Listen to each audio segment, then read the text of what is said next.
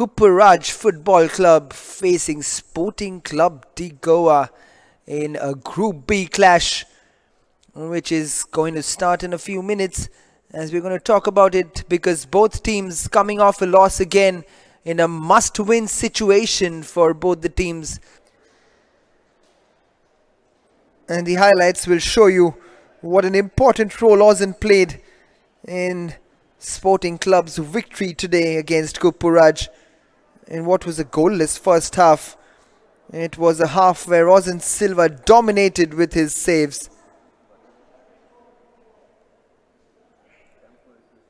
One save after another came his way, and he kept putting Sporting Club De Goa in the game.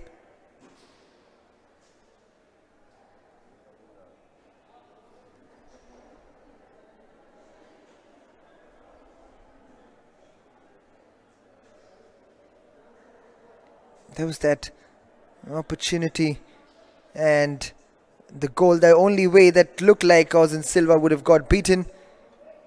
Ganapati getting on the score sheet, a little lucky on that, but gets it eventually for all the hard work that they did in the first half. They deserved that. But then Marcus Mascarenhas with a perfect pinpoint ball for Lloyd Cardozo, who made no mistake to put it into the back of the net.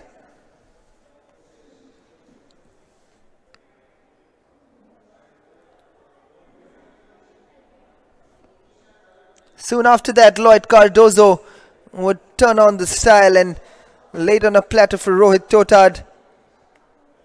And Rohit Totad made no mistake on finishing it past Judson. Then another fantastic save from Ozan Silva. It kept coming from Ozan.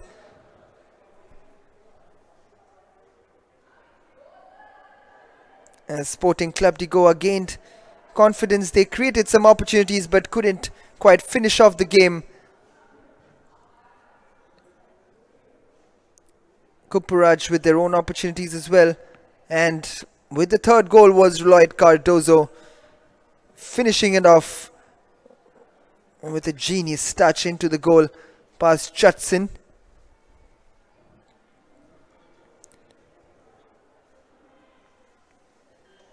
Just when he thought Kuparaj was done, but then Joe Austin with a thunderous shot through the legs of Ozan Silva.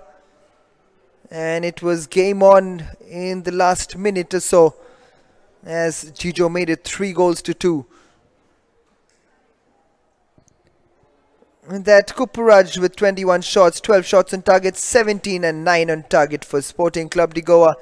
5 corners to 2 for Sporting Club De Goa, 8 fouls to none conceded by Sporting Club, and 1 yellow card to Kuparaj.